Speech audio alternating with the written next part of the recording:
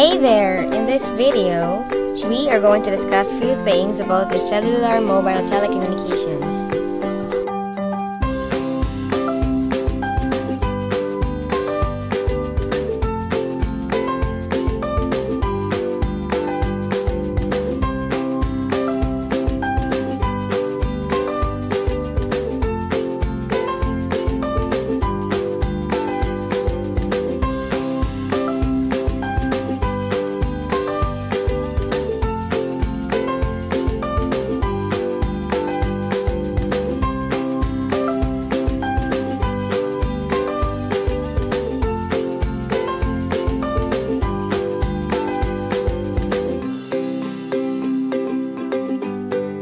First of all, I know everyone already uses a mobile phone here.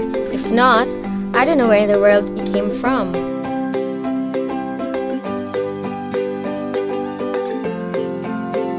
Gadgets are being used more often than books.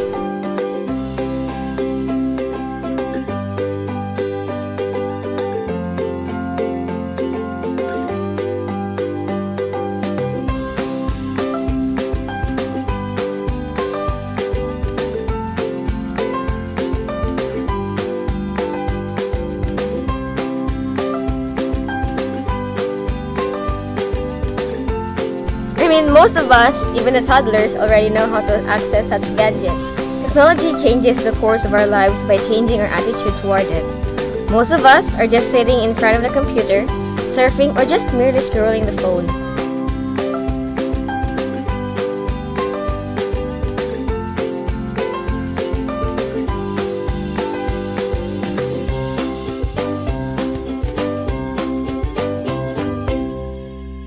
Our mobile phones, well, it makes our life easier and full of entertainment.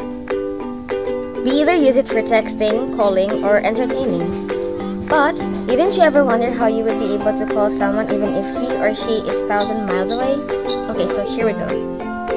What is a cellular mobile communication?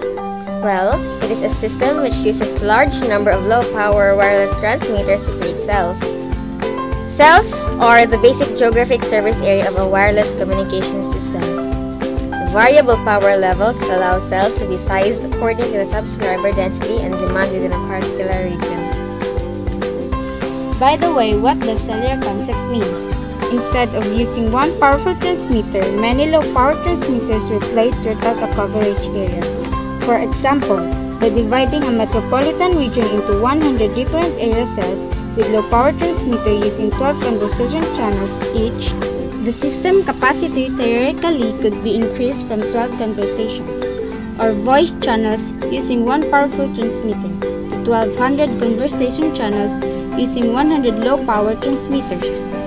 Did you know that traditional mobile service was structured similar to television broadcasting, that with one very powerful transmitter located at the highest spot in an area, it would broadcast a radius of up to 50 kilometers. During a call, two parties are on one voice channel. When the mobile unit moves out of the coverage area of a given cell site, the reception becomes weak. At this point, the cell site in use requests a handoff. The system switches the call to a stronger frequency channel in use site without interrupting the call or alerting the user. The call continues as long as the user is talking, and the user does not notice the handoff at all.